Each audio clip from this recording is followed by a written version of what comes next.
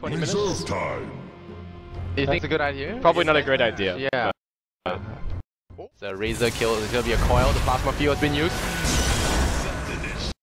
Him in, and now Super gonna be dragged back in there. There's gonna be a silence as well. There's gonna be a coil. There should be a coil here. Dendi trying to hold on to it, and he will. The haste room very well kept for this situation, and now they're going to get killed. Enigma actually getting himself denied in the jungle there. Very well done.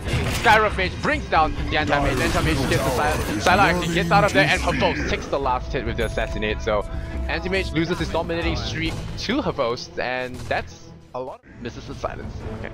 So misses the silence. Oh, Pet Rider comes in, but there's your gush.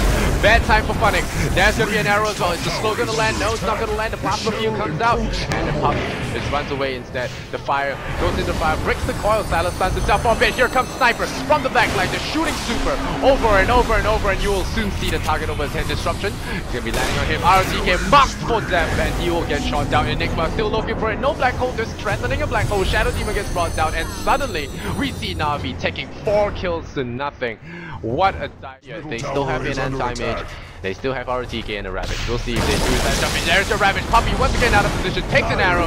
Probably gonna be going down here. They force up him aggressively. Puppy black hole takes 2. Super gets brought down by Assassinate. Sylar gets lassoed up. Once again, Puppy will just shoot him down with his Eidolons, and he's on a killing spree with a double kill. Puppy once again dying for the team. ROTK, big Ravage or not, getting caught out. Puppy cuts up. Puck cuts them off, and Dendi going for blood in the enemy base. Funnick with a mega kill, as well as a double kill. Rogi tanking tier 4 towers, going down. A classic Navi moment sometimes.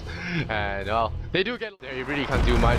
We can go for the old blink anchor smash, minus 40%, but never mind. We'll take the initiate the thing. Funnick pulls in Fenrir, blows him up. Black hole on only Super.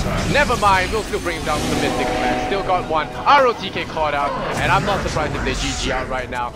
Wicked sick on Funnick. Funnick is 8 of 1 and 9 on that Batrider. FY just running away. Triple kill for Batman.